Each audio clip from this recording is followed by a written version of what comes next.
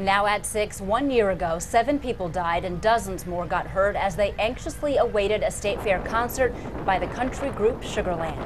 Good evening, I'm Heather Herron. And I'm Mark Mellinger. Tonight, the state fair will be put on hold to remember that tragedy. It was a traumatic event that changed the lives of a countless number of people, including those who knew and loved Alina BigJohny of Fort Wayne.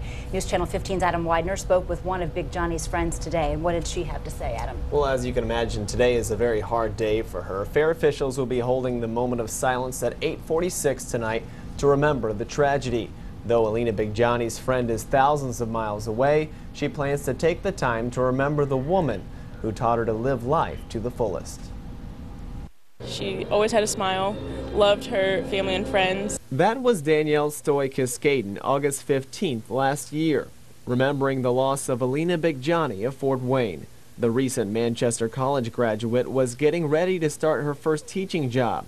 2 days after the collapse, fair officials held a remembrance ceremony at the Indiana State Fair.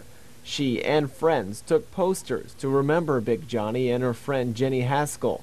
Both were killed when high winds blew down the stage just before a Sugarland concert. Tonight marks the 1-year anniversary of the tragedy. For many, it marks a rough year. It's extremely hard.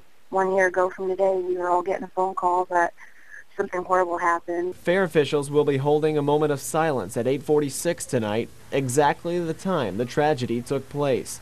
Stoy-Cascaden says BigJohny's family plans to be there. I know Alina's family are especially taking that time to just think and honor not only Alina and Jenny, but the other 6 or 5 lives that were taken. Though she now lives in Hawaii, she'll be holding her own moment of silence, remembering a friend who taught her so much about life by the joyful way she lived hers.